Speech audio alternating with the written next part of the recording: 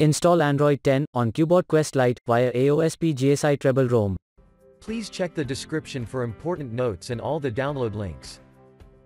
First download ROM and GApps packages, then transfer the downloaded files to the phone storage, link is in the description below.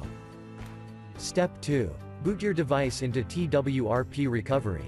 Once in TWRP, click on Wipe, Advanced Wipe, and select the check boxes, as shown in the image, excluding internal storage. Step 4. Swipe the button to wipe the device. Step 5. Go back to the recovery main screen, and tap on the Install button. Step 6. Navigate to the storage, and select the GSI ROM file.